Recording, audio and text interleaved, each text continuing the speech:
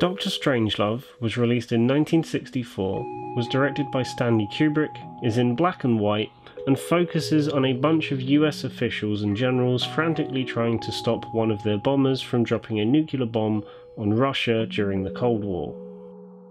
Failsafe was released in 1964, was directed by Sidney Lumet, is in black and white, and focuses on a bunch of US officials and generals frantically trying to stop one of their bombers from dropping a nuclear bomb on Russia during the Cold War.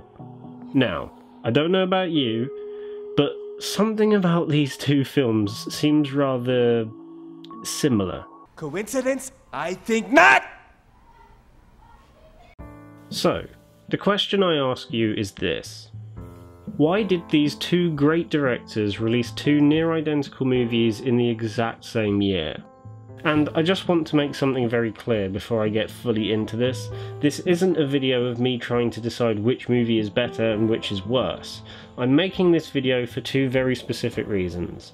One, to get to the bottom of why these films were so similar and why they came out at the exact same time, and two, is how these two films took the exact same premise and made it work in their own distinct ways. Because despite having a lot in common, these films actually managed to do one very crucial thing in completely different ways. But first we need to do a bit of history homework. It all starts in 1958 with this book here, Red Alert by Peter George. This book would act as the sole inspiration for Kubrick's Dr. Strangelove, so much so that the film would essentially be an adaptation of the book, with George collaborating on the screenplay with Kubrick and satirist Terry Southern.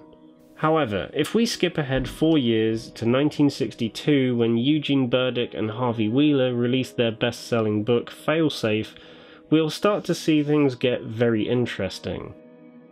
When George realised that Failsafe very closely resembled the premise of Red Alert, he and Kubrick took action by suing Burdick and Wheeler for copyright infringement. Eventually, this lawsuit was settled out of court for an undisclosed amount, but it doesn't stop there. Due to the many similarities between the two films, and even the books they were based on, as well as the fact that Failsafe boasted an acclaimed cast and crew including Sidney Lumet in the director's chair, and highly regarded dramatic actors such as Henry Fonda and Walter Matthau, Kubrick started to worry. Though Lumet had already casted Fonda and everything in terms of pre-production was running smoothly, that's when the lawsuit arrived. And, to top it all off, Kubrick continuously argued the many ways in which Failsafe had copied Red Alert, from the plot to characters such as Professor Grutterschall, who he thought shared identical intentions to that of the character of Strangelove, even though the actual character of Strangelove was never in the book Red Alert in the first place and was purely made up for the sake of the film. Yeah, I'll try and let you figure out how that doesn't make any sense. Now, as far as I'm aware, Burdick and Wheeler never confirmed or denied whether Red Alert influenced their book, but considering the similarities between the two, it's very hard to dispute that one isn't copying the other. Certain things here and there may have been altered, but I would say a solid 95% of the core concept and its setup is pretty identical.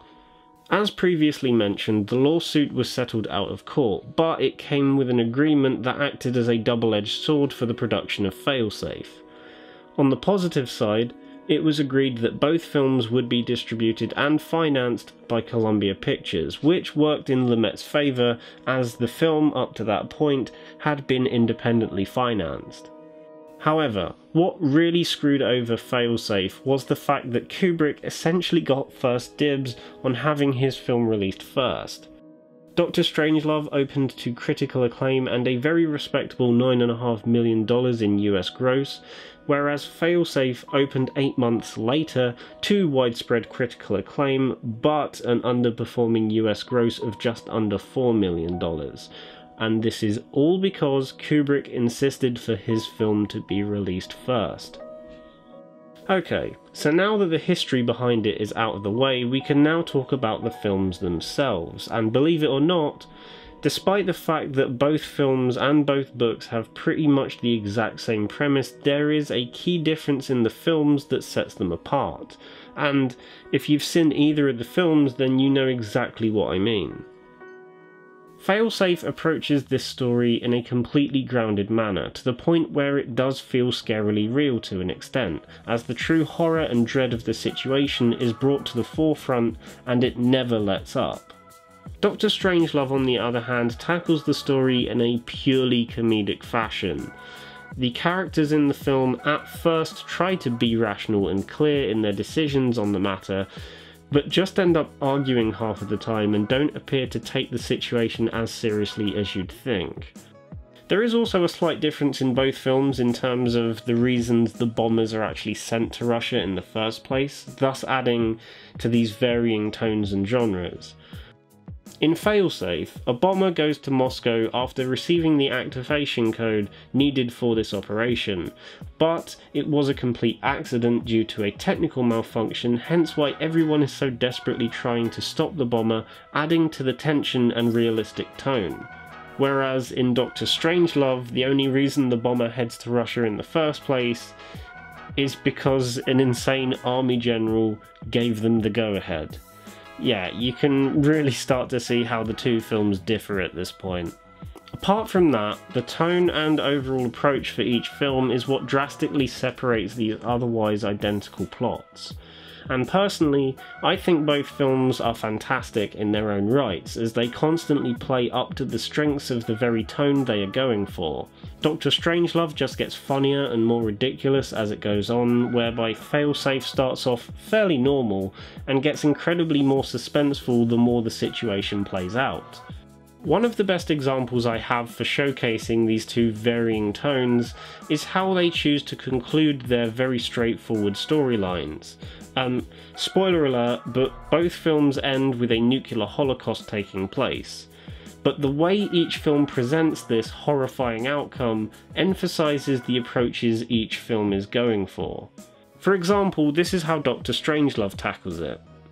The title character, who take into account has been confined to a wheelchair the whole movie, suddenly is able to stand up, to the stunned silence of everyone in the war room, only for it to abruptly cut to a montage of nukes going off as We'll Meet Again by Vera Lynn plays over the top of it. Sir, I have a plan.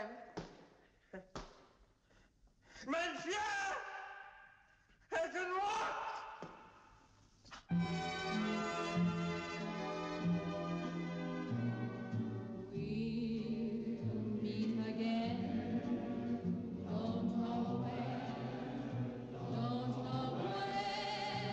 This is a very jarring and over-the-top way of presenting the end of the world, but because it is presented in this way, you kinda can't help but laugh at it, whilst also being slightly unsettled at the same time.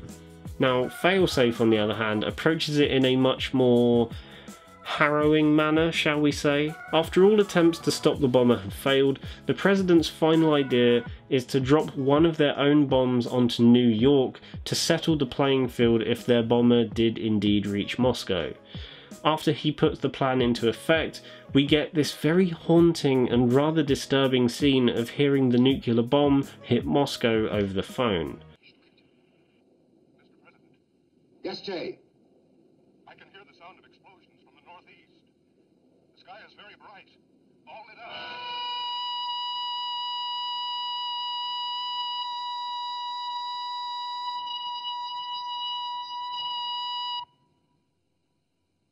Which is followed a few minutes later by the bombing of New York, which is presented like this. Count down from 10, give me the signal.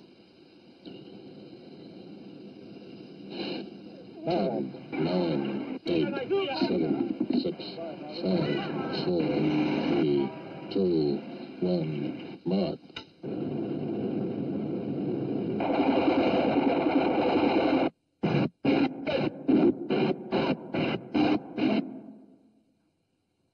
Like I said before, both films are great in their own right, and I cannot recommend them enough. Failsafe is a masterclass in increasing tension to an insane level and never fully letting it go, whereas Dr. Strangelove is commonly regarded as one of the best comedies ever made, and quite rightfully so. Both films are excellent showcases of two amazing directors working at the top of their game. It's just a shame that they were both hindered by troubling circumstances. Thank you so much for watching this video. Please let me know your thoughts in the comments. I'd love to read them and start a discussion of some kind. Give the video a like if you enjoyed it, and subscribe to the channel if you haven't done so already. Bye.